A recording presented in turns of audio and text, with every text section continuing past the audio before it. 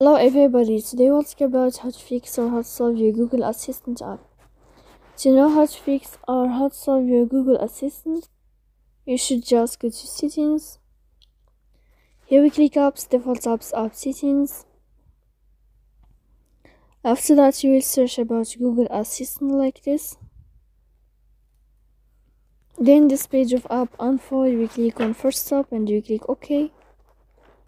Then we'll enter to the window of storage. Here we click clear cache.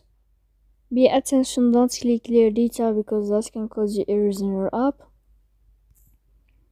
And in the end of all these steps, you can turn off your phone and you can wait a moment to turn on your phone again. So please don't forget to support us by like and subscribe. See you next time in another video, and thank you for your attention.